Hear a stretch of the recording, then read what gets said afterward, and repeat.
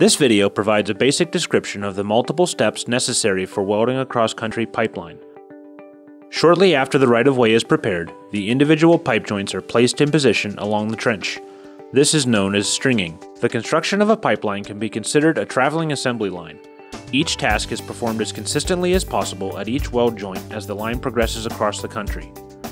As the line is assembled and welded, the pipe is supported by the side boom tractors. After welding, the pipe must be supported above the ground to allow access to the bottom of the pipe. This is typically done using cribbing, which is usually made up of timbers stacked beneath the pipe. It is important to keep the pipe in as straight a line as possible, so each support must be adjusted. Preheating of the pipe is done by various means. In this case, a multi-head oxy-fuel torch is used. Induction and resistance heating blankets can also be used. Preheating removes moisture and also slows the cooling rate of the welded product to allow hydrogen diffusion and thus reduce the possibility of cracking due to hydrogen trapped in and near the weld. The next pipe to be installed in the line is lifted by the side boom tractor. Notice the cribbing timbers located on the front of the tractor. The pipe is lifted and prepared to be placed in position to weld.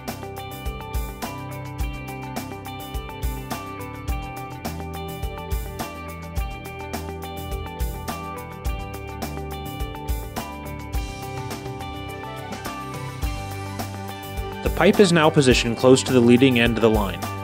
The internal clamp is pulled forward from its location at the previous joint.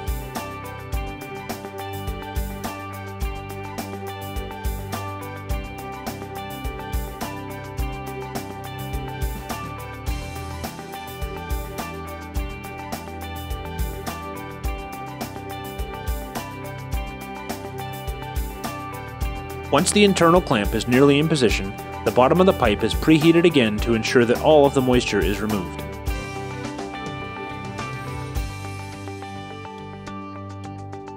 The internal clamp is positioned exactly as needed to locate within the end of the running line.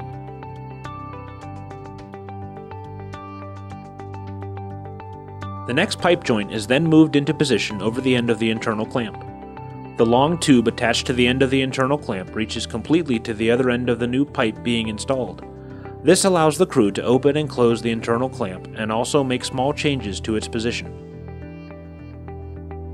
The next joint is roughly located by the crew. Once in position, hand signals are used by the crew to adjust the pipe. With a little assistance from the crew, the pipe joint is held in position and then secured with the internal clamp.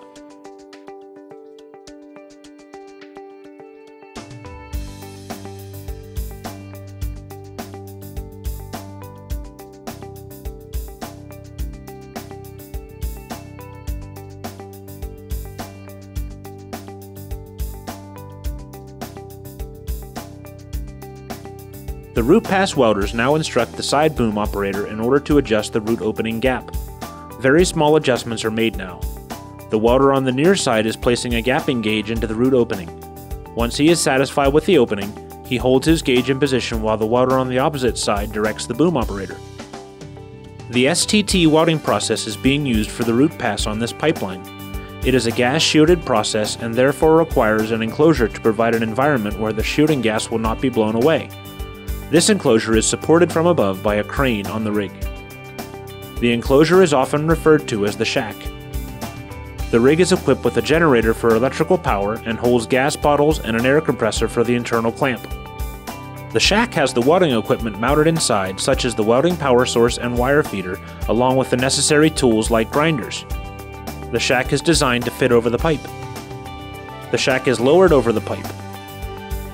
The shack rests on the top of the pipe but is designed so that the sides rest on the ground, thus giving a stable platform for welding inside. There are doors mounted to the ends to close around the bottom side of the pipe to seal off the external wind and elements. The welders enter the shack, one on each side of the pipe, and prepare to weld. The root pass is performed by hand using the semi-automatic STT welding process. The weld is established at the top of the pipe, and the welder proceeds downward around the weld joint. The welders will make as few stops and starts as possible during the weld, so they adjust their position multiple times during the weld.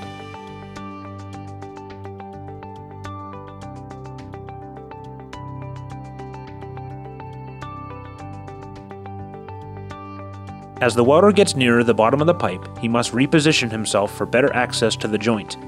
The root pass is finished in the overhead position and visually inspected. Once the root pass is complete, the string is prepared to move forward. Each rig in the string performs a specific weld pass on the pipe. The shack on the first rig is equipped to perform the root pass as we just saw. The following shacks are equipped to perform the fill and cap passes using the Buggo Piper Plus pipe welding systems. For this pipeline, the fill and cap passes are being made using the gas-shielded flux cord process. The Piper Plus travels upon a stainless steel ring that is wrapped around the pipe and latched into place. The ring is placed a specific distance from the weld joint, usually approximately 10 inches from the weld center. The welder at the left of the scene can be seen mounting the ring to the pipe. This ring will stay in this location throughout the welding process. Each shack is moved and located over the weld joint for each subsequent pass. Once all of the passes are complete, the ring rail is removed from the pipe and carried from the back of the string to the front, where it is installed as soon as the root pass is complete.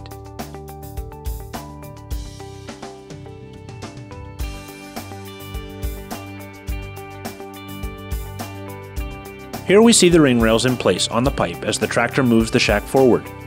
The welders provide direction to the tractor operator via hand signals for proper positioning of the shack over the weld.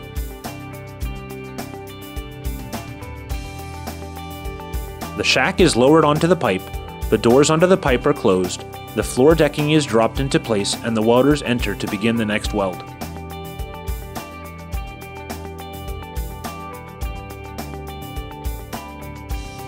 With the ring rail already in position, it is a very quick process for the welders to mount their welding tractors to the rail. The latch holding the support wheels in place is closed to locate the tractor on the rail. It is then manually rotated around the rail to the position where the welder will start the weld. The welder picks up the operation pendant and makes minor adjustments to the position of the torch using the steering knob. Once satisfied with the location of the wire with respect to the joint, he initiates the welding process by pressing the start button. The system goes through a preset startup sequence and begins to weld.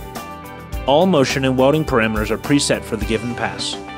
Since each shack welds only one pass, the welder is very familiar with what he expects to see in the weld joint. He can make minor adjustments to the welding parameters during welding, but in general his primary task is steering the system. The flux cord welding process is a high deposition process that is applied in the vertical up progression. In order for there not to be issues with both welders attempting to weld in the same location at the top or bottom of the pipe, different starting locations are employed. One welder will begin at the very bottom of the pipe, 6 o'clock, and begin to weld upward toward the top of the pipe, 12 o'clock. The second welder begins at the side of the pipe, 3 o'clock, and welds to the top, 12 o'clock. Since there is less distance to be traveled, this welder will finish first.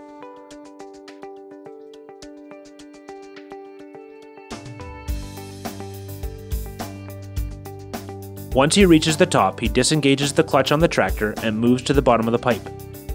He grinds out the weld start he created along with the weld crater from his weld. He then grinds the start of the other welder's weld, positions his tractor at the bottom, allowing some amount of overlap of the welds, and begins welding uphill to the middle of the pipe, 3 o'clock. The welder on the opposite side continues to weld and completes his weld at the top of the pipe.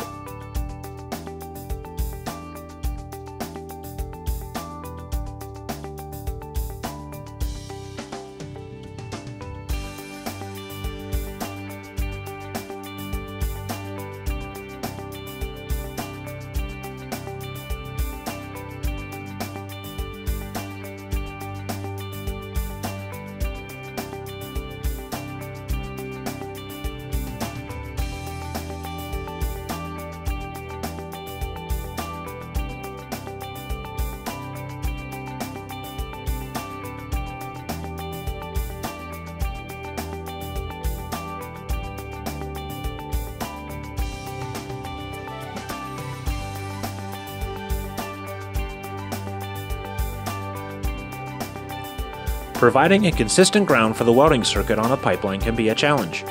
The typical ground clamp that is placed on the edge of the plate or bolted to the weld fixture is not practical on a pipeline with no edges available to the welding shack.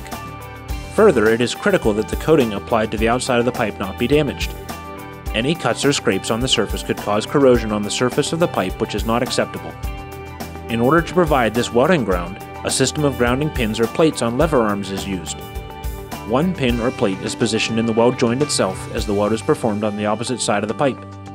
As this weld is completed, this ground pin or plate is lifted and the one on the opposite side is lowered into the weld joint. In this manner, if an arc strike would occur as the ground is placed and lifted, the arc strike is welded out as the process passes over the former location of the ground. This entire grounding assembly is attached to the inside roof of the shack by a pair of chains. As the shack is lifted off of the pipe, the ground assembly is removed.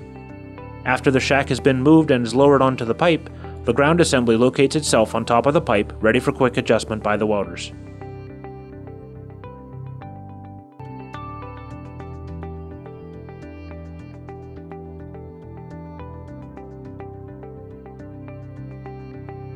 Another pipe joint is already in position as the pipeline extends across the field with welds made using the Buggo Piper Plus system.